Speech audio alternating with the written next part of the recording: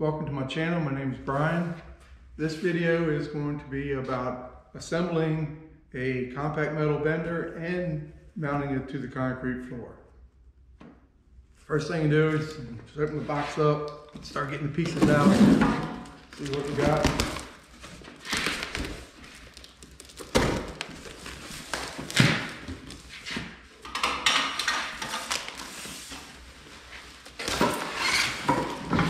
First piece is a stand.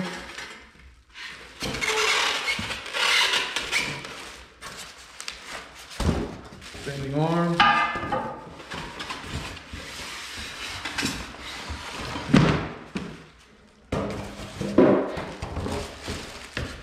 That's the base.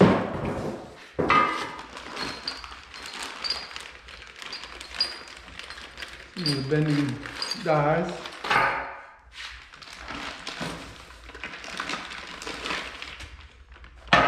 Bag full of round bending dies.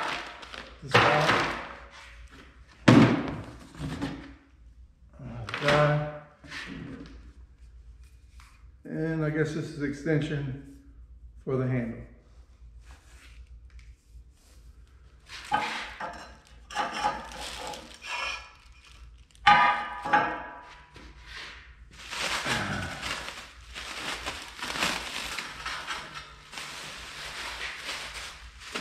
Although this isn't a Harbor Freight unit, it's very similar to the Harbor Freight.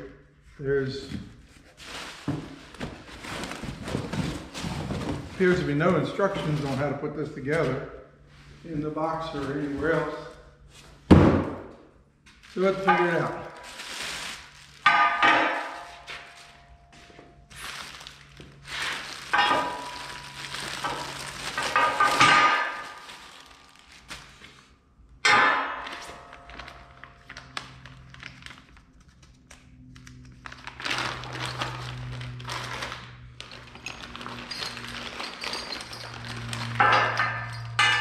Pins, bolts, the dies, the pin, block. So I guess this is all the hardware that I'll need to put it together, because this is anything left I can see. All these bolts on the tray.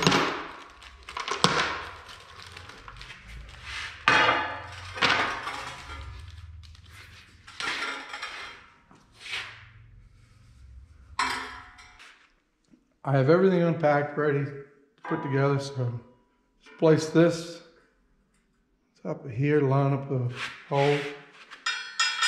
Put this screw, and this bolt lines up right in there. Just start these nuts on the back.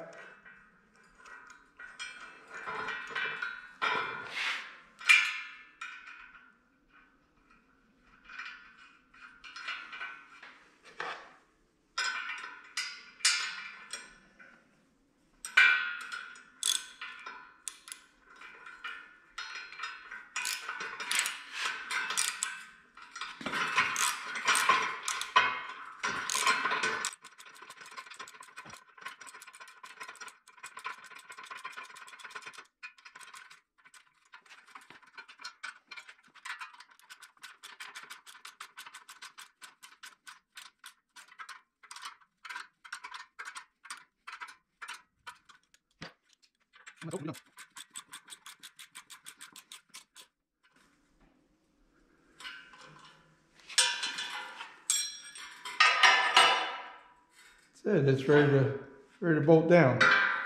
That stuff fits in there.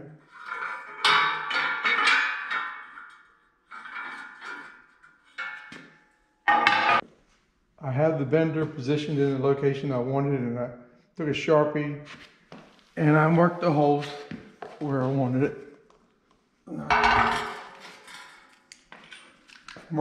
Drilling the holes, I usually start with a real small bit to make a pilot, because once you get the bigger rotary drill, it wants to walk occasionally. So this makes it so that you can get precisely where you want it.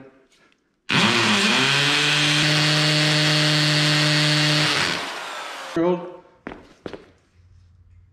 I have my 4 pilot holes drilled. I want to take the big rotary drill and finish up to the size I need for the inserts.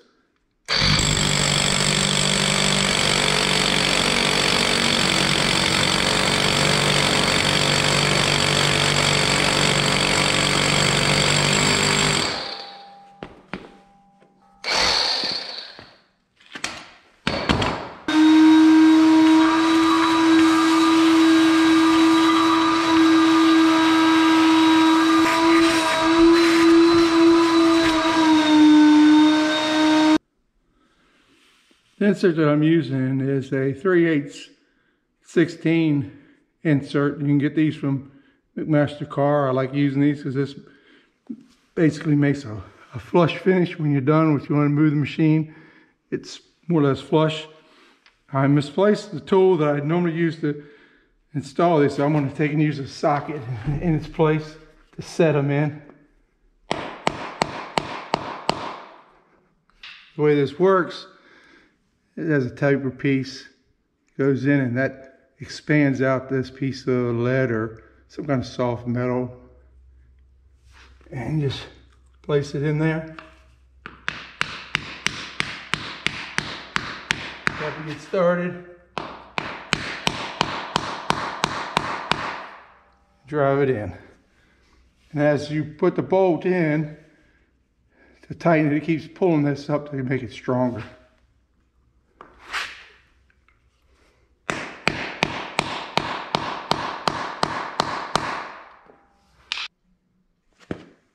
The bender's ready to put mount down to the floor.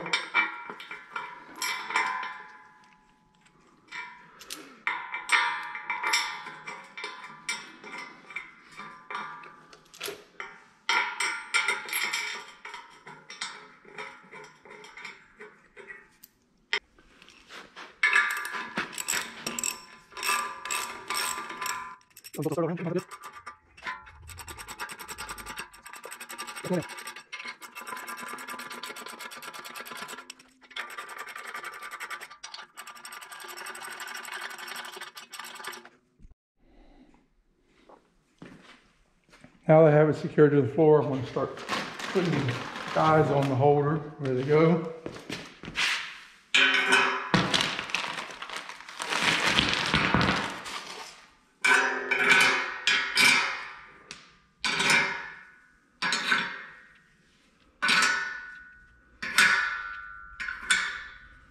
Oh, that goes there, I think. I forgot that piece. And this, I think, goes here. That square block should go there. Just going to put this here.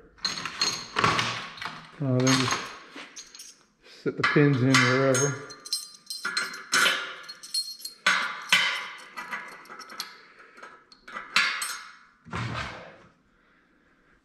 Now I need to come back.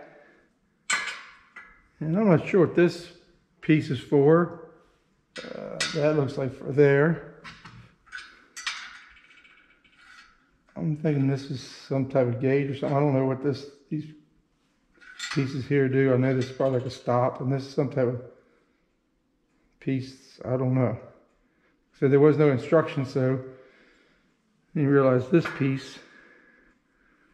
But I think that does go there. I think. Not positive. I found this piece in the bag with the dies. So I think from some of the other units I've seen, this goes through in here. And this little spacer that was there goes on the bottom here. And then that gets tightened up together.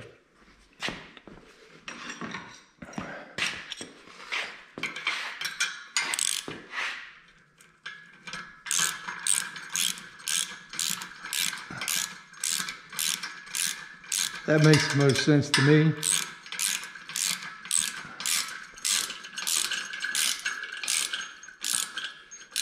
Then that stops the C from expanding. You're bending, it keeps the C in the right position.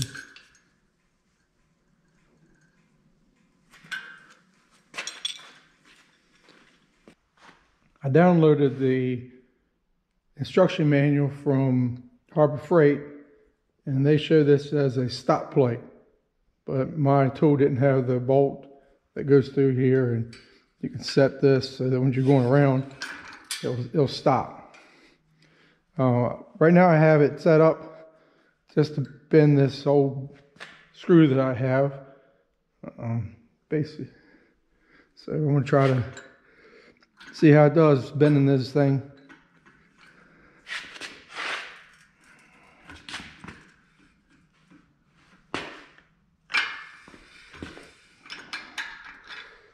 Not too good. Must have been hardened screw. It cracked it. Bend just with a little small piece of rod. Just try to bend a 90 on it.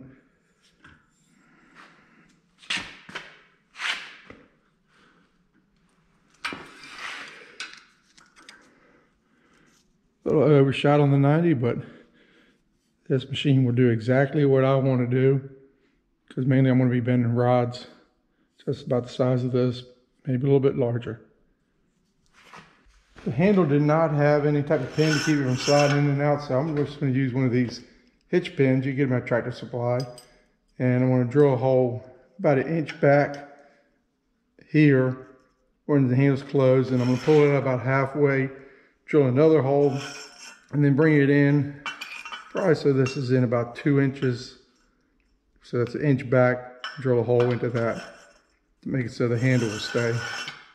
To get the hole centered on the handle, what I'm going to do is I'm going to measure the jaw opening and then divide it by 2 to determine where my center is going to be. So I'll center that up to where it needs to be.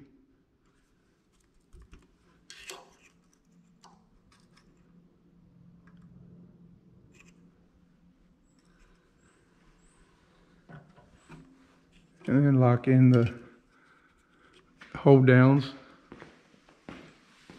for the vise so it don't move.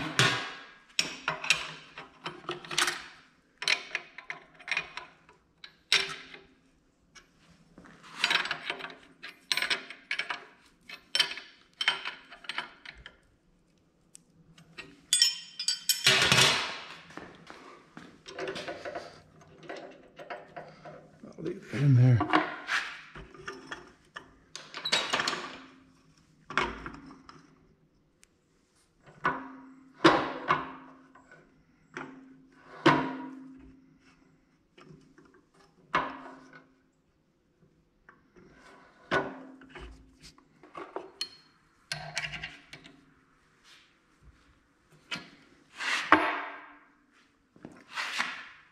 For the first hole, I'm going to drill a pilot, and I'll go to the side.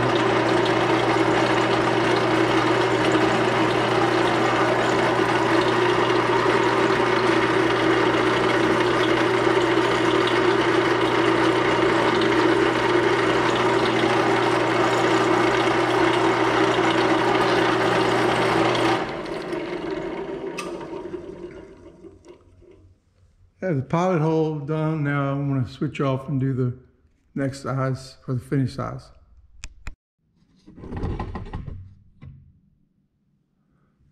I have the final drill size chucked in.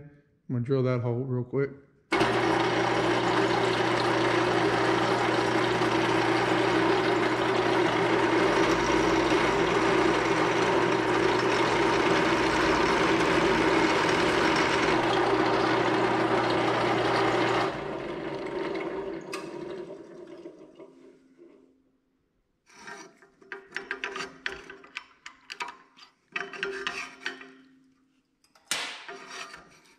I'm going to determine the final hole, and then I'll mark the next one for the middle. I guess I'll put one in the middle while I'm here. I'm going to come back 2 inches, and that's where the handle will be stopping at, right at the 2 inch mark. And get this straight up and down from the last one. And I'm not going to have a pilot, I'm just going to drill right through.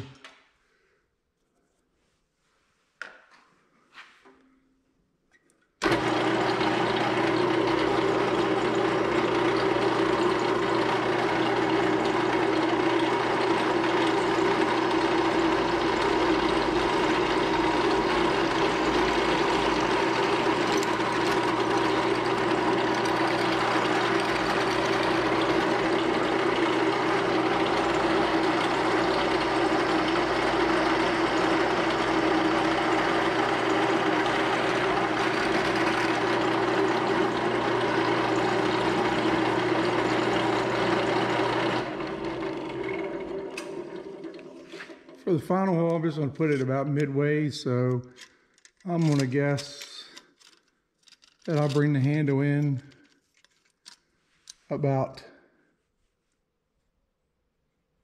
let's just say, I'll come into right where that's 6 inches right there. I don't want to go in too easy. I line it up, back up again, it's vertical. Put a little fluid on there.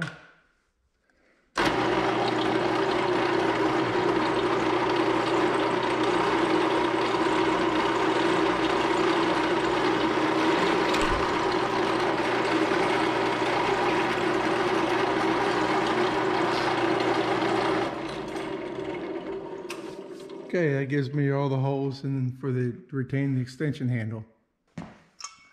I want to have a place to store my handle when I'm not using it. So what I'm planning to do is to mount it right here. So basically a 3/8 inch bolt and a 3/8 inch grip cert. So that way I don't have to weld anything. I'm just going to drill a 17/32 inch hole in here and insert this nut cert in, and then I can just thread this bolt in, and I have a convenient place to put my handle so it's not in the way.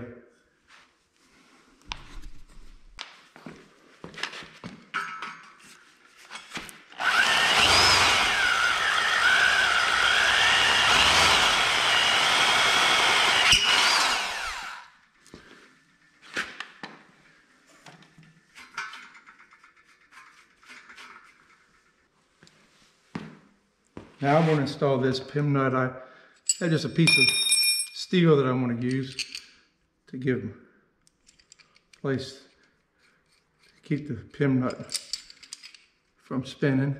And I'll run this through a couple threads past the end and then place that in. Get it flush.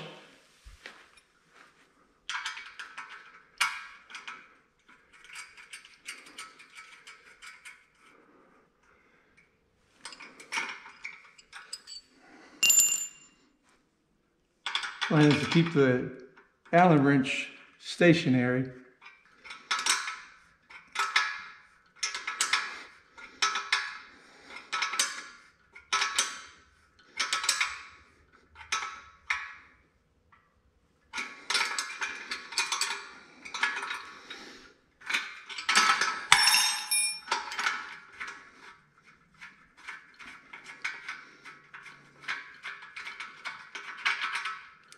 A little difficulty and some scratches. I got it set.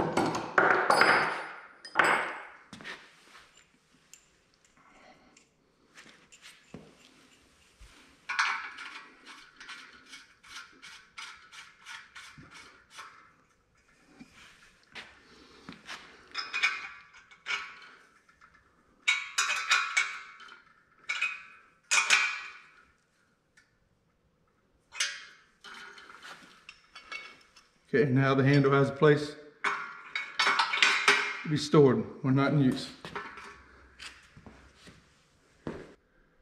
Overall, I'm satisfied with this machine. The only thing that I saw I didn't like too much was the pins. They measure just a little bit larger than 9/16, and the holes measure a little bit more than 5/8. So I'm not sure why these pins, they didn't use 5/8 inch round stock, but most likely I'll eventually make these pins, maybe a little bit, make them 5/8 like they should be. The other thing is the machine did not come with any instructions. So when I was putting it together, I didn't realize this piece belonged here. So I went to Harbor Freight's website and I found the instructions for their bender, and I downloaded that and printed it, and now I have a decent set of instructions and some ideas on how to set the machine up for bends. But the other thing is this tube coming up was very thin. I was surprised when I drilled through it. It maybe in a 1/16 of an inch, maybe thicker, but it doesn't seem to affect its strength. So it seems to be a good machine, and I'll probably get a lot of use out of it. And I plan to make some additional accessories and dies for this machine. So if you're interested in seeing more videos like this, subscribe to my channel, leave comments, give me a thumbs up, and I'll try to reply to any comments you have on any of my videos. Thanks for watching.